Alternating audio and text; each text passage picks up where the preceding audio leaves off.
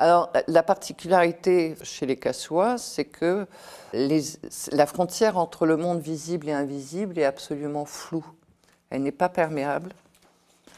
C'est-à-dire que le monde n'est pas duel. On n'est pas dans un monde dualiste où on pourrait se protéger ou s'extirper de cette dimension invisible.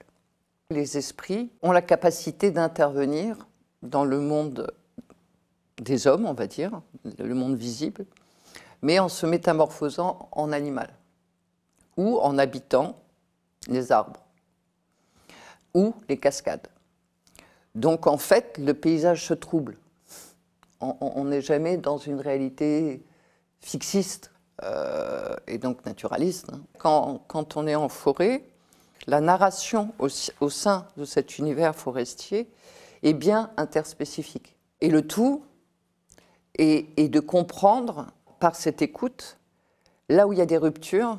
Et c'est à travers cette écoute de la narration que l'on va agir ou interagir pour rétablir une certaine harmonie entre les humains et l'ensemble des existants. Je veux dire, on est dans un monde saturé d'intentionnalité où il faut être à l'écoute de tous ces sens qui permettent de dialoguer avec tous ces existants, qu'ils soient visibles ou invisibles.